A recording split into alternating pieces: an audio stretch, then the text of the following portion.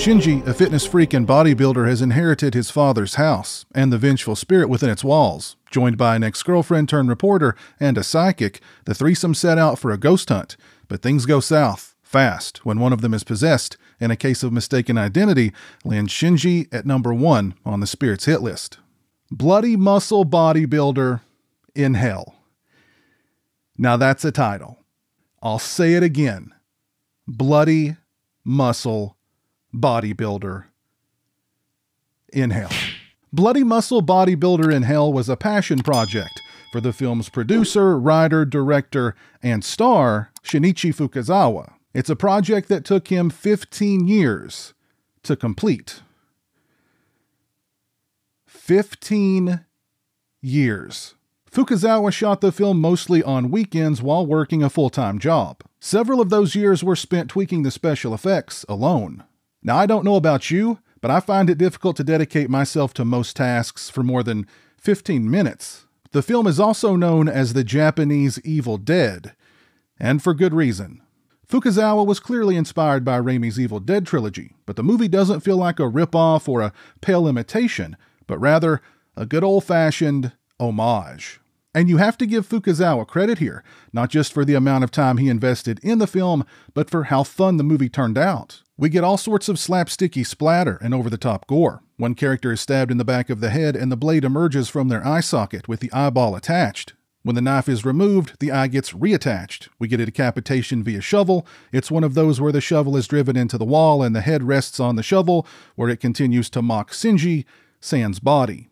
The possessed are shot, stabbed, melted, and exploded, accompanied by geysers of blood and gore. And for the most part, the makeup and gore effects aren't bad at all. Some of the other effects using stop-motion animation and whatnot, although they are dated and amateurish looking, they're dated and amateurish looking in a fun, cheesy kind of way.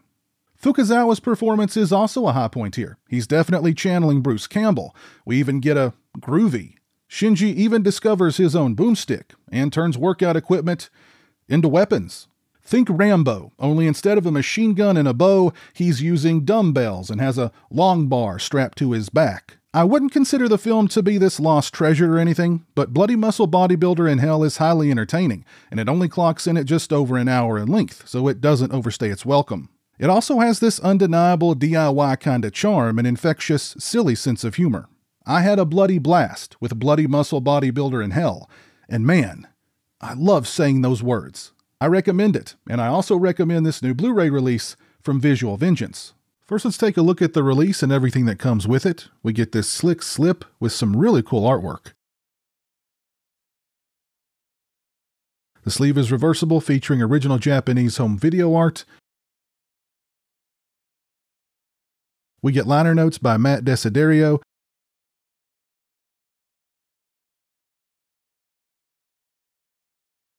We also get retro VHS stickers, a collectible mini poster, and a vintage-style laminated video store rental card. As far as picture quality and sound quality are concerned, this release is sourced from an SD 1995 master from original tapes. It's a little rough, it's a little grainy, it's presented in full screen, but none of those are a bad thing here. The faded, grainy, worn look actually benefits the movie, I think. It gives Bloody Muscle Bodybuilder character and texture. It kind of reminded me of the old tape trading days. That's how I originally saw movies like Ringu, Ju-On, and Versus. They were all sandwiched onto one VHS tape, a little worse for wear because they'd been recorded in SLP mode, of course, many times over. The audio quality wasn't bad at all. The dialogue is clear, although it is subtitled, and all the splatter effects sounded nice and wet. Overall, I'd give the picture quality on this release a 2.5 out of 5 and the audio quality a 3 out of 5. As far as extras are concerned, first up we get an interview with producer, director, writer, and star Shinichi Fukazawa. It's 4 minutes and 8 seconds in length. He discusses his love of horror, beginning at a young age, what inspired him to make Bloody Muscle Bodybuilder in Hell, his love of the Evil Dead series, and more. We get 2 minutes and 24 seconds of outtakes, 2 minutes and 6 seconds of special effects video. We get 2 trailers, a behind-the-scenes photo gallery and image gallery, and 2 audio commentaries, the first with Japanese film historian James Harper, and the second with Adam Green and Joe Lynch. This is a very nice release for Bloody Muscle Bodybuilder in Hell from the folks over at Visual Vengeance. Both the picture quality and the sound quality are okay, considering what they're sourced from. I'm sure this is easily the best that Bloody Muscle Bodybuilder has ever looked or sounded, though. We get some nice extras and some cool accoutrements inside as well.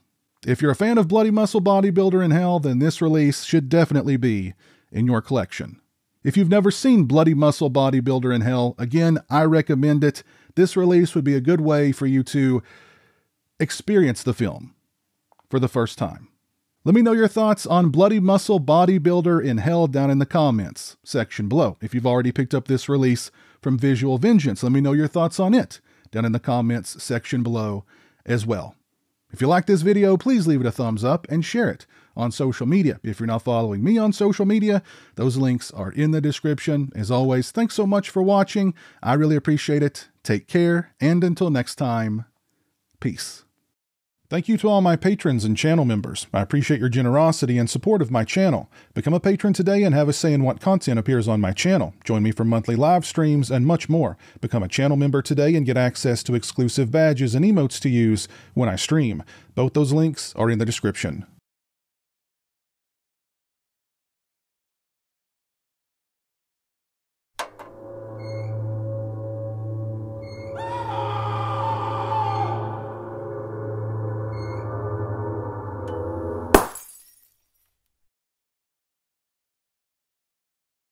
Say hello to the internet, Jeremy. Hello to the internet.